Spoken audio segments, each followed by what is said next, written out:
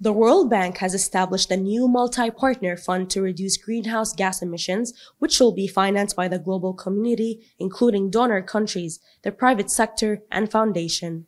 The new fund, launched under the Scaling Climate Action by Lowering Emissions Partnership, will provide grants to reduce emissions and expand sources of financing for global public goods.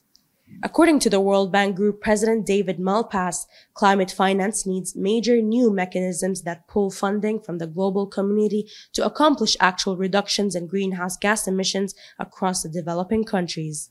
Additionally, SCALE provides a major avenue for the global community to take action on climate change, while this means will be a significant step towards building effective carbon credit markets. The project will be co-financed through a $439.5 million World Bank loan, a $47.5 million concessional loan from the Canadian Clean Energy and Forest Climate Facility, and a $10 million grant from the Energy Sector Management Assistance Program.